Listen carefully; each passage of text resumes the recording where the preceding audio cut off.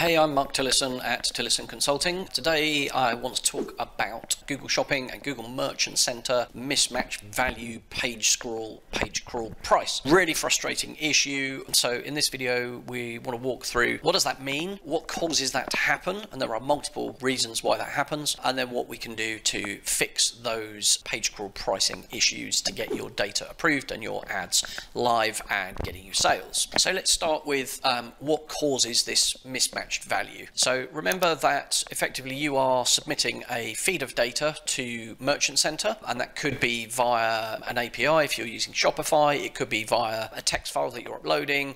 Typically it might be via an XML feed which is generated by your website. So what's happening here, if we look at one specific example, what's happening is effectively we are declaring in the data we're submitting, we're declaring a price here of in euros 182.53, and if we scroll down we can see in the final attributes what Google Merchant Centering is ending up with. But then if we look at the different sources, so this is what it's ending up with. This is the feed coming through an FTP feed by the look of it, and we can see the value, the price here is 182.53 in euros, okay? But the price on the website is 187.95. So what's happening here is we're telling Google that something costs a price, and then when it crawls the website, it's finding that the price is different. And Google doesn't like that. So effectively, if it were to allow you to do that, what you're doing is advertising at a price, and when the user lands on your website, the price is different. Okay, that's misleading, you know, it's kind of misrepresenting, and it's a poor experience for a user, and worse still, it's a poor experience for you, because if you're telling me it costs 150 euros and I land on your site and it's 180 euros, I'm going to feel cheated, I'm going to leave, I'm going to bounce, and you're still going to pay for that click. So we really don't want these issues, and neither does Google. So what causes these price mismatch issues? Okay, so a number of things. I'm not going to run through these exhaustively. If you have another issue that I'm not covering in this, please do ask in the comments. And by the way, please remember to subscribe and give us a like if this video helps you.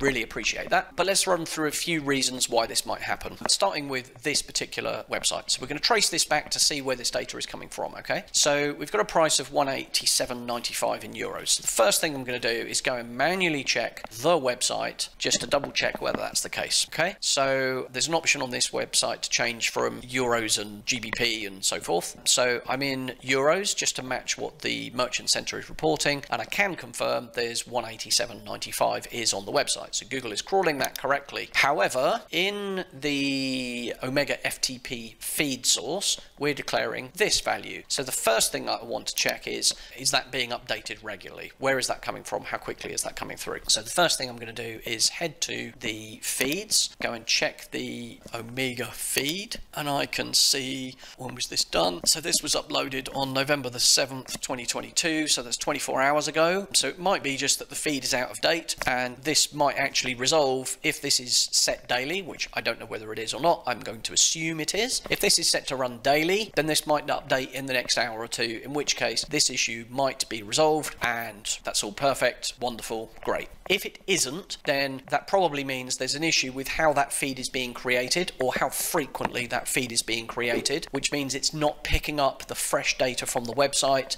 and being included in the feed, which means it's giving data to Merchant Center which is out of date, it is stale, it is incorrect. So that would be the first thing I would check, is how often is that being updated from Merchant Center crawling that feed? How often is that feed being updated from the website source? And that may tidy up a whole bunch of these issues. So that's one option. The other thing that you can get with a mismatch, I've had in a number of cases, is actually to do with how the website pages are coded. So what Googlebot does when it crawls a product page is it's looking for some data that says price. Okay, now if your website is not as clear as it might be, how the pages, how the HTML is structured, how the data is structured, you might have, for example, in my experience, I've worked with hundreds of websites with Google Shopping and Merchant Center, but one issue that I've found is that there is a price and there is a sale price, and there are two values declared on the page, and the way that they are declared in the code actually is confusing to Googlebot. And what's happening is there's a price that says £150, and then there's a sale price of £100. In the feed, we are declaring the price of £100. Google crawls the web page,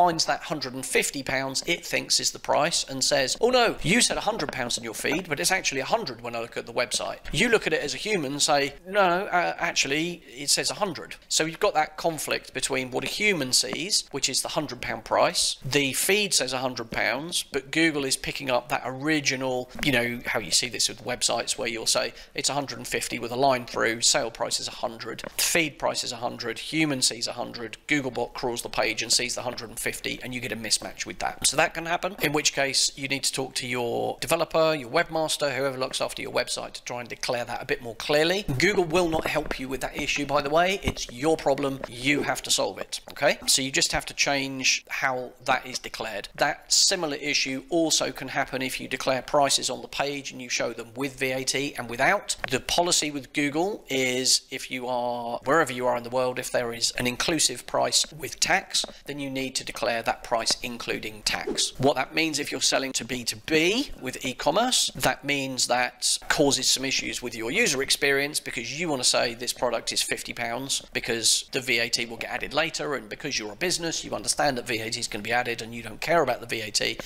because you're probably going to claim it back. So on your website you want to present the value excluding VAT. That causes a problem for Googlebot. So what you need to think about there is making sure that the price, the actual price to Google, is really clear and inclusive of VAT, but how it's presented on the actual page in terms of your visuals can be the price excluding VAT. So there is a bit of a mismatch there. I have worked with websites where they've sneakily, accidentally got around this, and Google was always picking up the excluding VAT price, and they kind of got away with it. And then as the user went through the checkout, obviously it then increased the price by the time it added VAT. So ordinarily in that example, Googlebot would pick that up, and you would get some other issues with disapproved products in Merchant Center because of that price mismatch. In this particular case, they managed to get away with it because Googlebot couldn't crawl the bit of the data or the bit of the site where the VAT was added later. So they kind of got away with it, but as I said to them, and I would say to you, if you are doing that, at some point it is possible that Google will pick that up and you will get a whole heap of disapproved products. So if you are doing that and you're getting away with that, kudos to you, fantastic, but be aware that it could come crashing down in a heap if you're not very careful. So that's effectively what is happening with those mismatched pricing. So firstly, check that your feed is updated regularly from the crawl from Merchant Center fetching your feed. Also make sure that feed that is being used is being updated regularly from the source, from the database, from the data in your website. And then check those on page, those coding issues, to make sure that it's not picking up a different value which does or doesn't include VAT, does or doesn't include euros or GBP, and there's a mismatch there. Those are typically why you get mismatched pricing. But once you have fixed those, of course, go and refresh your feed, make sure that it's being updated every 24 hours on the website, creating the feed, and then with Merchant Center then fetching that feed maybe a couple of hours later. If you found this helpful, a lot of thumbs up, really appreciate that. If you do have other problems around this, please comment. We'll do another video for you, or we'll just have a Google Meet with you and try and understand and see if we can help you solve those issues.